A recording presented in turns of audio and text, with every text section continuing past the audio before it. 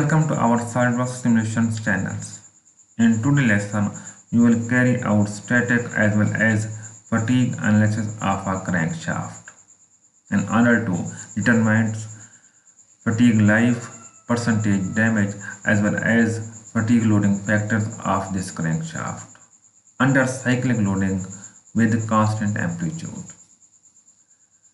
This crankshaft is fixed on these both ends and a load of 5000 Newton is applied on this surface where this surface connect with the connecting rods. So first of all, download our 3D model of this crankshaft from our video description link.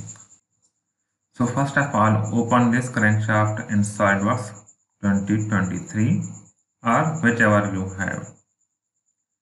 So in order to carry out fatigue simulations of crankshaft, we must do a static analysis on a part. So carrying a static analysis is a prerequisite of fatigue simulations. So first of all, we will do a static analysis on this shaft. So start a new study and select the static one. You can change the name of your study if you want. Now this crankshaft is made of plain carbon steel. So assign material, select plain carbon steel. After that, we will apply the fixtures on these both faces, on these both cylindrical faces. So go to fixtures, right click and then fix geometry, then select this face as well as this face. Okay, so we have applied fixed boundary conditions on this fixture. After that, you will assign a load on this cylindrical faces in direction of the y or in y axis. So right click on the loads, select the force and select this face. Then from here select the directions. Then select a reference plane or edge. So we will select a reference plane, that is the front plane. From here you can select the y-axis, change the directions and assign a load of 5000 Newton. So we have applied both the loads as well as fixtures. Now it's time to create a curvature based mesh.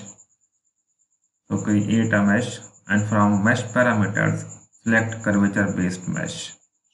Okay, wait until your mesh is being generated. If you are new to my channel, please subscribe that for more Solidworks simulations tutorials. So our mesh has been completed now. You can see the mesh density. Now it's time to run our simulation study and wait until your solution converge.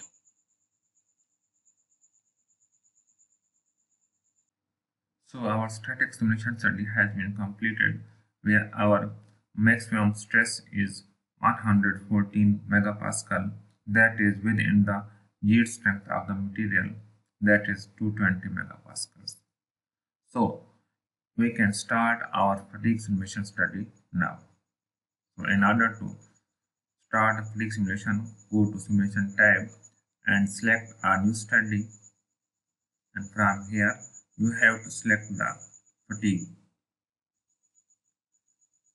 Here are the four options. So we will select the first option, that is constant amplitude with defined cycles.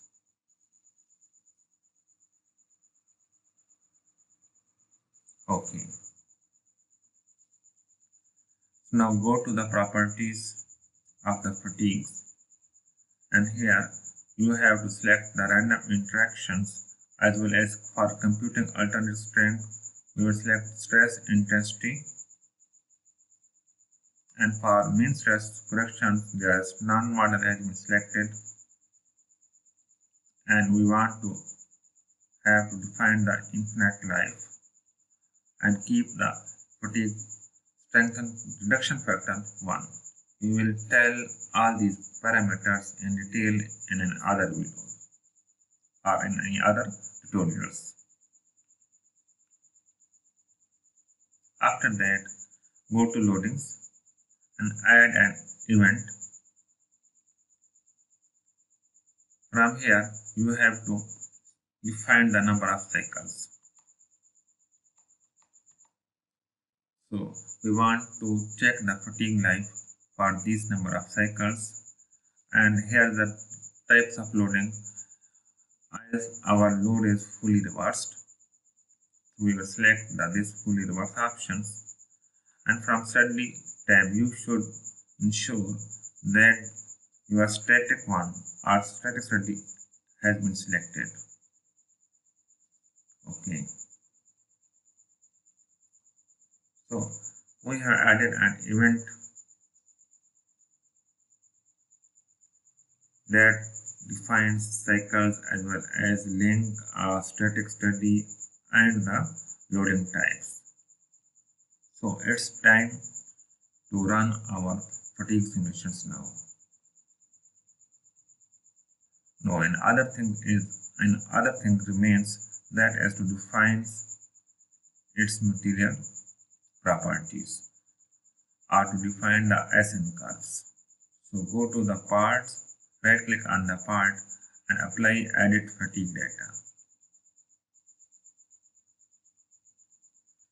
From here you have to define an SN curve, select the derived from material elastic modulus. So select the based on SME eccentric steel curves. So here is the number of curves and here the stress, alternating stress against these number of cycles.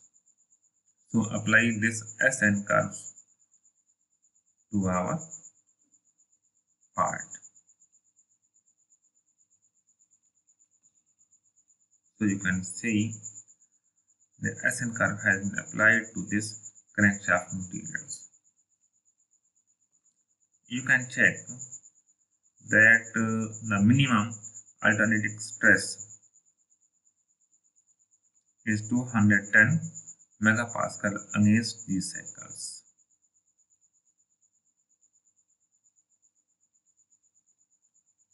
Okay, now run your study now.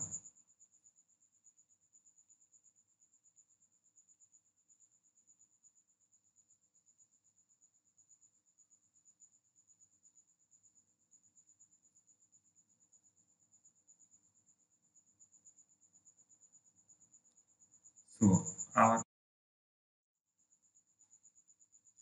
here is the message that alternating stress everywhere in the model are below the minimum SN curve stress value that results no damage.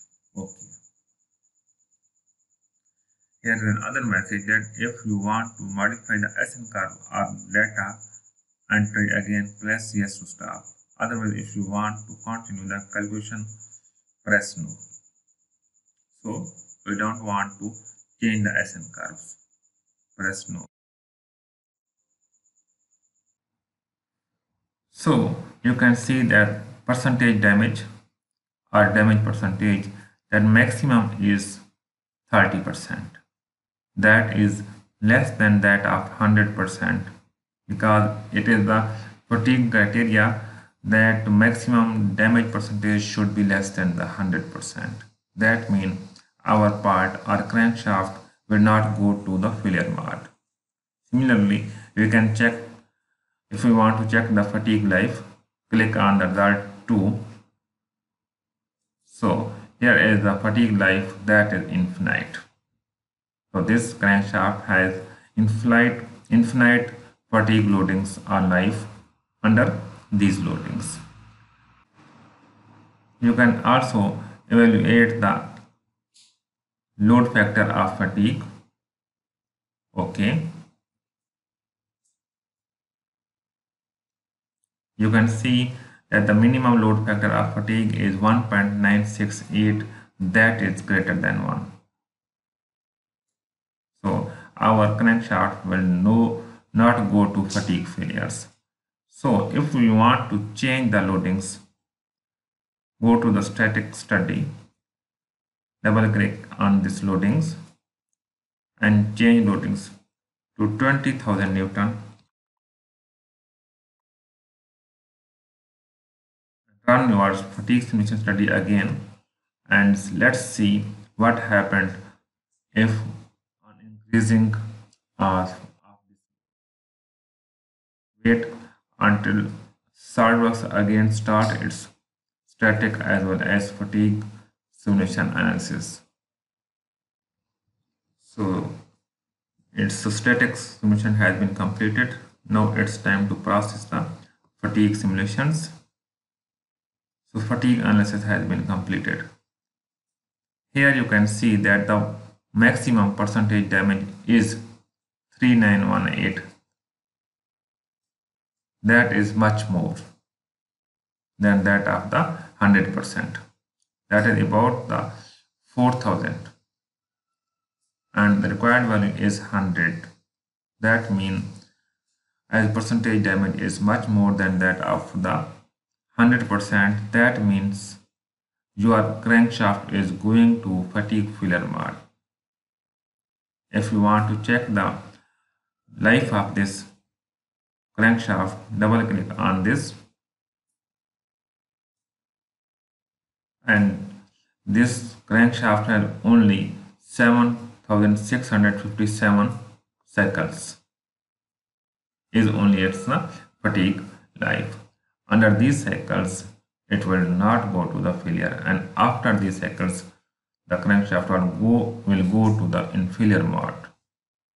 Similarly, if you want to check the load factor after this fatigue life, that is the less than the 1, that is 0.492. So under these loading conditions, if we apply a load of 20,000 newtons, this crankshaft go into failure mode for fatigue. I hope you enjoyed this simulation study of crankshaft, and please make a practice of these tutorials. Thank you for watching on our channel. Please subscribe and share our videos. Thank you. Take care. Bye bye.